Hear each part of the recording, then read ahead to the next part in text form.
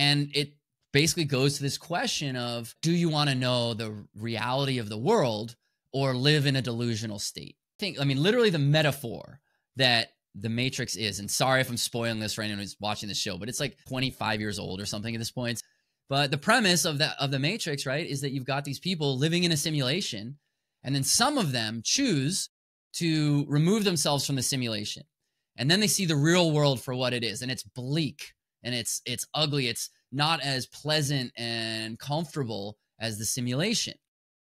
And it basically goes to this question of, do you want to know the reality of the world or live in a delusional state? And that's a reasonable question to ask. And certainly some people would say, I'd rather live in the delusional state because it's more comfortable.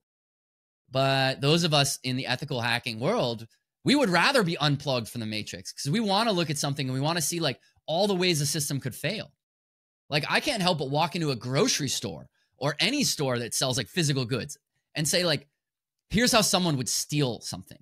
I'm not trying to steal it, but I can't help but look at it and be like, oh, here's the blind spots where cameras aren't looking. Or here's how, by just carrying yourself a certain way, you might be able to walk out with something by wearing a vest, whatever it is that you might do. Like just thinking about these scenarios, but that's the way the mind thinks. And I think those of us in the ethical hacking community, we're all unplugged from the Matrix and we see the world for what it is. And so I just think that, the Matrix is such a powerful discussion of the hacker ethos.